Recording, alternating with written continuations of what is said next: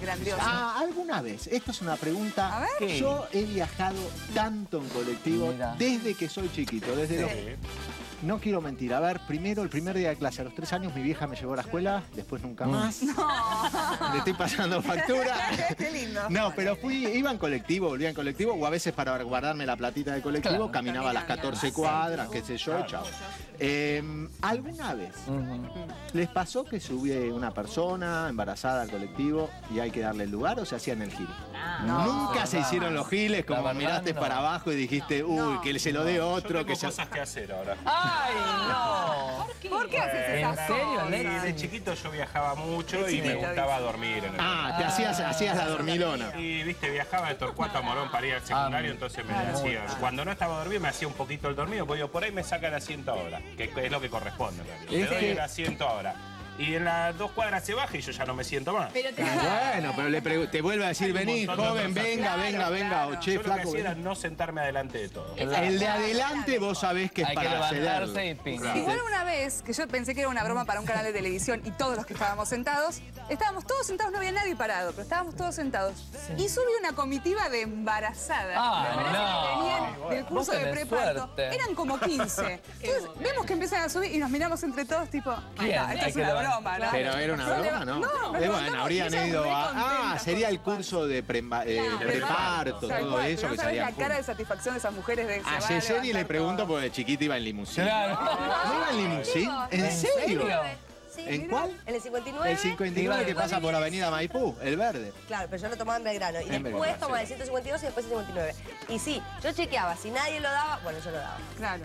Es decir, de primera nunca. Primero otro y si no me queda otra, va. Tenía 13, 14, tenía un viaje largo. Bueno. ¿Saben lo que pasó, no, en Chile? ¿Qué pasó? Vamos a ver las imágenes. Sí, vamos a ver lo que pasó. Es indignante, en realidad. Yo no puedo creer el tiempo que tardan. Finalmente el asiento se lo dio el chofer. No, el chofer dejó de manejar. Te digo, señora, maneje usted. Sí, pero mira la última imagen, la del circulito rojo. A ver si pueden sacarle el graf. Mira, esto es en Chile, ¿eh? Sí. Está con un nene, está con un bebé. No, perdón, con un bebé en brazos.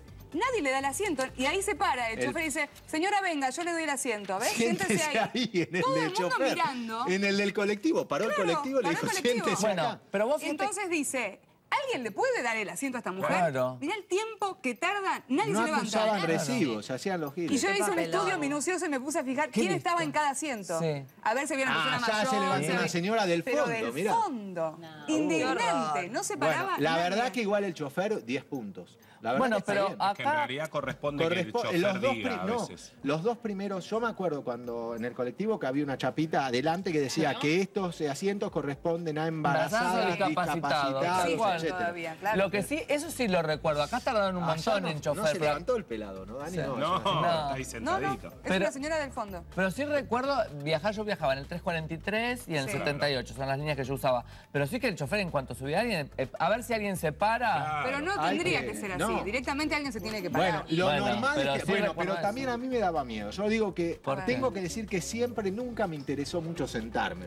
Inquieto, así que iba de acá para allá, mirando, escuchando las conversaciones ajenas. No. Y sabés que una vez lo que me pasa, como siempre atento a ver a quién... Es más, me gustaba darle el asiento a la gente, te lo juro. Como que disfrutaba, ¿viste? Era una señora.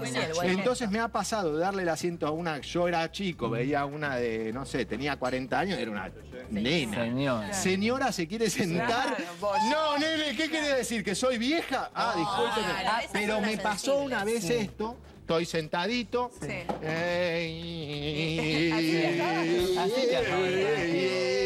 Chupé, bueno, estoy sentado, mirando, qué sé yo. Pasa y veo una señora que era regordeta, ¿no? Con una gran panza. Entonces digo, disculpe, señora, siéntese.